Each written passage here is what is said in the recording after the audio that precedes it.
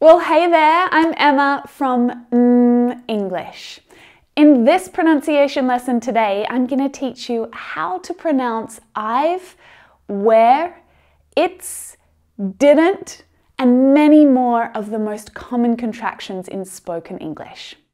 And at the end, you and I are going to practice speaking together. We'll practice using these contractions in a short dialogue, back and forth, in a regular conversation together. If you want to jump past the pronunciation work and you want to practice speaking fluently with me in this dialogue, you can jump over to that timestamp there.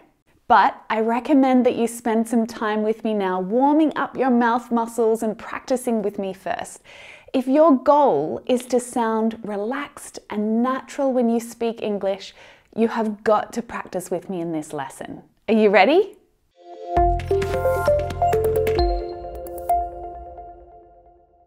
So what is a contraction? A shortened form of a word where there are fewer sounds spoken. For example, the word have can be heard in an English sentence just as v. And most English contractions involve auxiliary or modal verbs, and these are often unstressed parts of a sentence. So the sounds change and they reduce, they become lower in pitch, harder to hear. You'll hear contractions used by native English speakers all the time when they speak. Or maybe you won't, because they're actually harder to hear and a little harder to process. But you can also see them when they're written in informal English, and you can usually recognize them because they have that little apostrophe.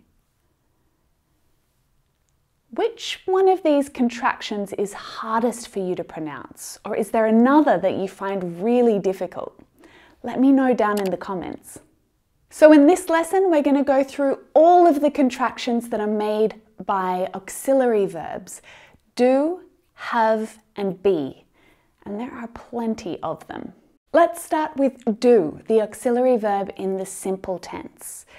But you'll only hear it spoken as a contraction when it's used in its negative form, do not, which is don't, don't. Now there are two things that I want you to notice here. One is that vowel sound changes. O, don't, is different to oo, do, don't. The second is that stop T, which is really, really common. Instead of hearing that T sound fully aspirated with that release of air to make the sound, the stop T stops it short before the air is released. It's like you catch the sound. Listen to the difference. Don't, I'm releasing the air, don't, or don't. Don't. Sometimes my students say to me, but Emma, I can't hear that T. It's not there. Well, that's not true, because without that stopped T sound, that nasally sound continues for longer. Don't. Compare that to don't. Don't. So that sound is stopped short. That's your stopped T sound. I probably could keep talking about that for a while, but it's really, really common to hear that stop T in negative contractions and in many other everyday English words that end in a T sound. Practice it with me. Don't. Don't. I don't want to go. What about does not? It is way more common to hear native English speakers say doesn't, doesn't, doesn't. And again, you can hear that stopped T sound, right? You've also got two syllables there. One of them is stronger than the other. Can you hear it? Doesn't, doesn't, doesn't. That first syllable. Got a few tricky consonant sounds there at the end. So, if you're feeling a little bit stuck here, a little bit tongue-tied, why don't you just pause for a minute and just focus on the end of that word. Zn, zn. I mean, really, this word is often spoken so quickly that it sounds like doesn't. So really just loosen up the muscles in your mouth. Don't get stuck trying to be really precise. Doesn't. He doesn't play football. It doesn't matter. And then we have our past tense form, did not, which is didn't. You're right, didn't. That first D is stronger than the second one. Didn't. There's that N-T cluster again. Again, I'm using that stop T sound because that's the most comfortable for me. You can choose whether you want to use the aspirated T at the end or not. In my accent, it's very, very common to hear the stop T. Are you ready to practice with me? I don't like it. We don't eat meat. They don't bother me. She doesn't want to. It doesn't matter.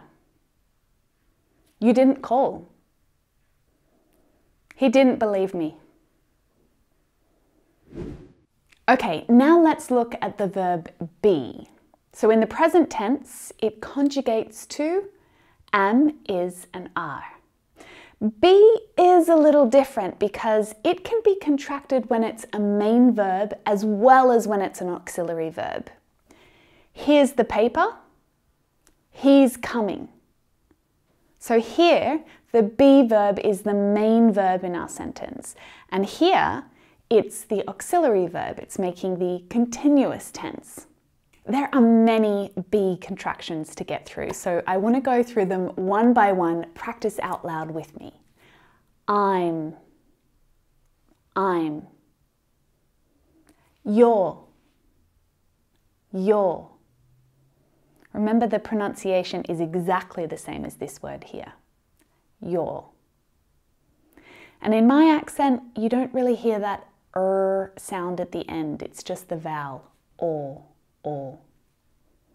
Where.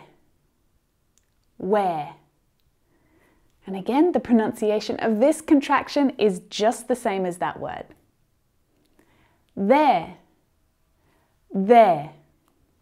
Again, exactly the same as these two. He's. She's.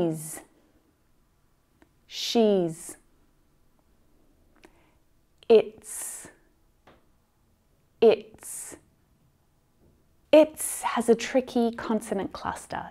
T, s, ts, ts. It's. Practice these sentences after me. I'm hungry. You're coming too. She's gonna win. It's about to rain. Okay, let's take a look at the negative forms now. With negative contractions, with be verb, we have two choices. We have two different ways that we can pronounce these contractions. You can make the contraction by linking the be verb to the subject or by linking the be verb to not. Let's take a look. You are not can be you're not or you aren't. Ooh, that's a new sound there. Aren't. Can you hear that t at the end? Aren't. We're not. We aren't. They're not. They aren't. All right, let's take a look at is. He's not. He isn't. That's another new sound. We have isn't. I know there are a few tricky consonant clusters there, aren't there? Isn't.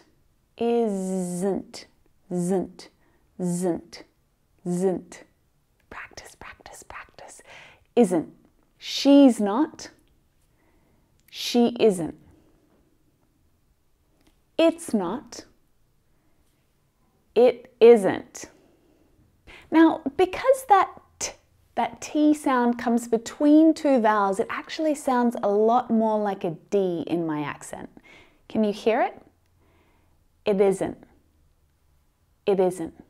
If I slow it down, it isn't. It isn't. It isn't. So to make that the sound, I'm just flicking my tongue ever so quickly up behind my teeth on the gums. It isn't. Da da da da da da da da da da. It isn't. It isn't. It isn't. And lastly, we have the negative contraction with am. I am not becomes I'm not, and I am't. There is only one way to pronounce this contraction. I'm not. I am't doesn't exist. In some dialects, you will hear I ain't.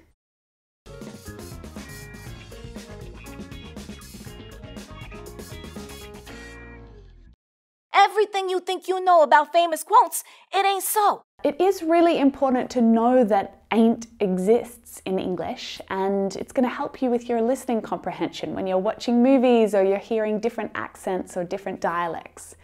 So even if you don't use it yourself, it's good to know it. Okay, let's practice be-verb contractions. You after me. You aren't coming, are you? She isn't going to lose. They aren't leaving yet. And of course, we have the be verb in the past tense, right? Was not becomes wasn't. Wasn't. And this is often unstressed in our sentences, so the sound really flattens out and it becomes a lot more like wasn't, wasn't, wasn't. It's a lot like doesn't really. Doesn't, wasn't. To clearly pronounce this word, it needs to be wasn't, wasn't, wasn't.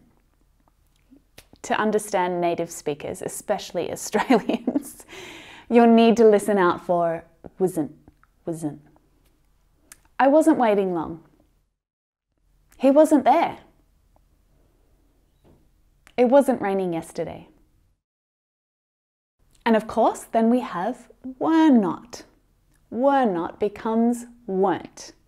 And you'll notice that in my accent, I don't pronounce that sound in the middle there. Weren't, weren't, were.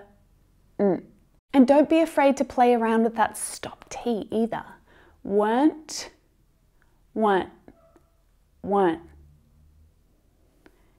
You weren't invited. We weren't planning to go. They weren't old enough. Have is our auxiliary verb in the perfect tenses. It's the present perfect, isn't it? We have and has. They really only get contracted when they're used as auxiliary verbs like this. There are a couple of exceptions to that rule.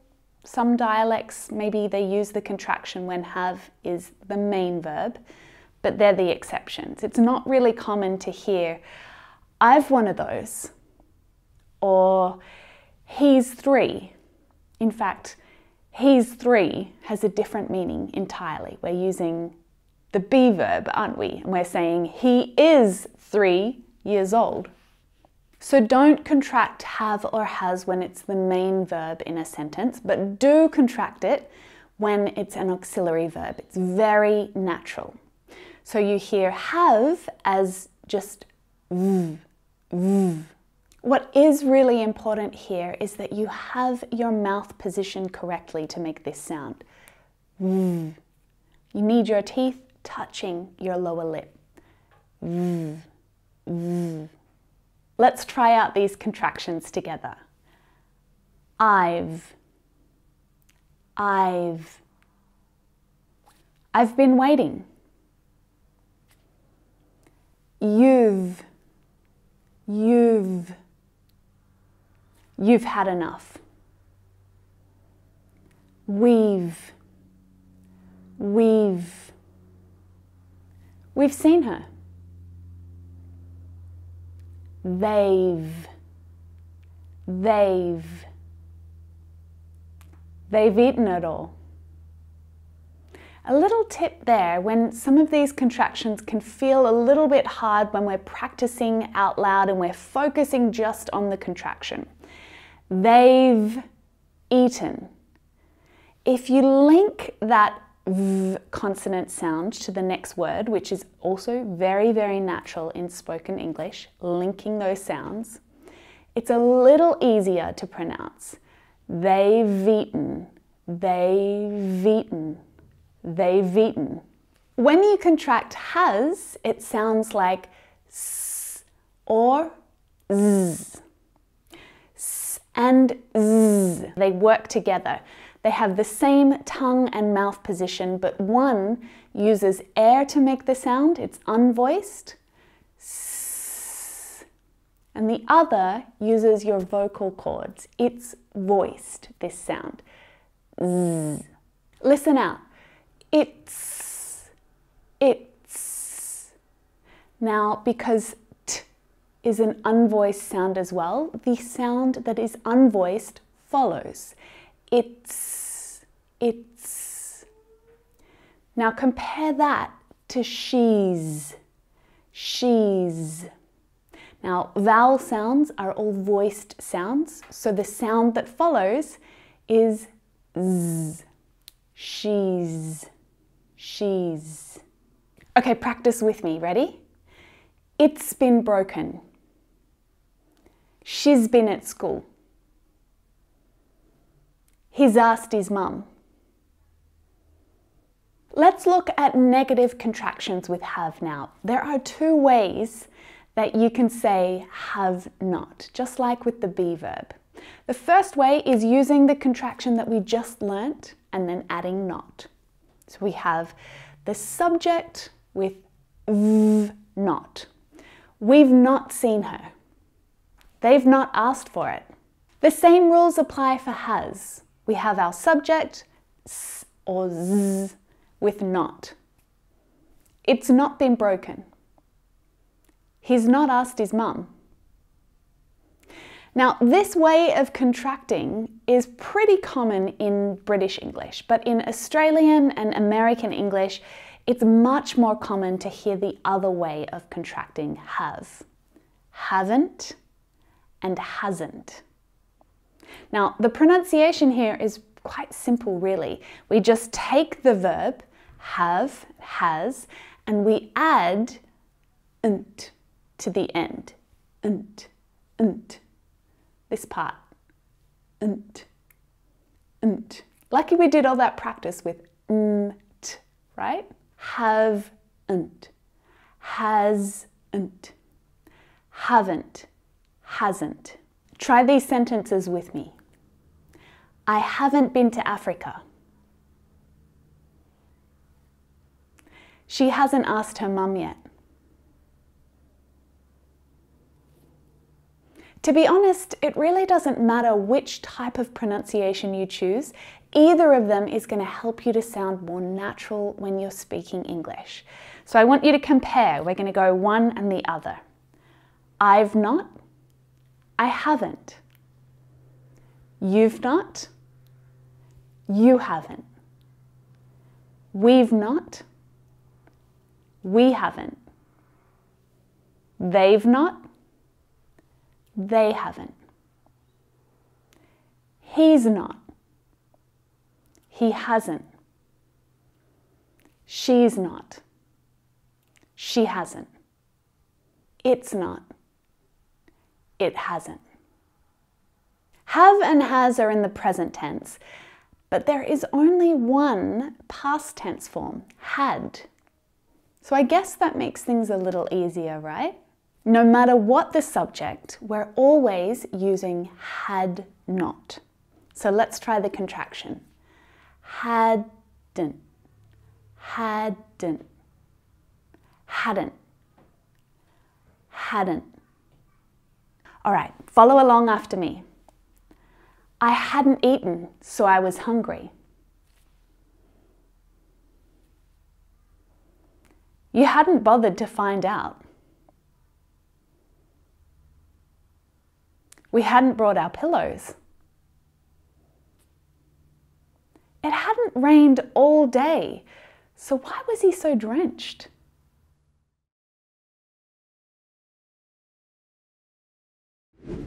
So we practiced the pronunciation of lots of common contractions there. Now let's practice using these contractions a little more naturally by practicing together in a little dialogue. So it's a conversation between two people, you and me. I'm going to start and you'll see your part of the conversation pop up on screen. You get to say it out loud. And once we get through it, we'll swap places and you'll get to practice the lines that I said and vice versa. Are you ready? Aren't you late? But weren't you meant to pick up dinner on the way?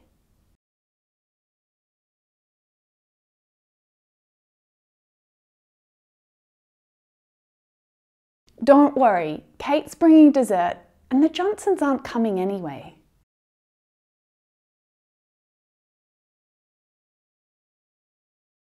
Why don't you just pick up a pizza on the way?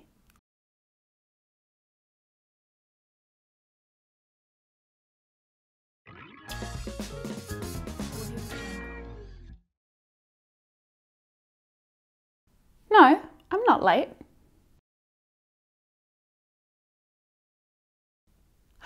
What? I didn't know that. I haven't got time to organise dinner.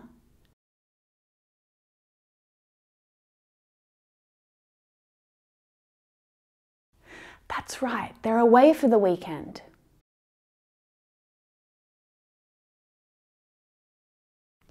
Good idea. I've got just enough time if I leave now. Well, that's it for this lesson. Let me know down in the comments if you want me to make another lesson like this, all about modal verb contractions or contractions with will. They can be a little tricky as well. There are many contractions to learn, but you don't need to feel intimidated by them. Just show up to practice with me and you'll get familiar with the way that they sound and you'll start to hear them more. You'll recognize them as native speakers are speaking. I hope you have a marvelous week ahead. Thank you for being here with me today. If you enjoyed this lesson, make sure you like the video and you subscribe to mmmEnglish for more English lessons to help you practice and improve your English speaking skills. Speaking of more lessons, I've got a couple for you right here. See you in there.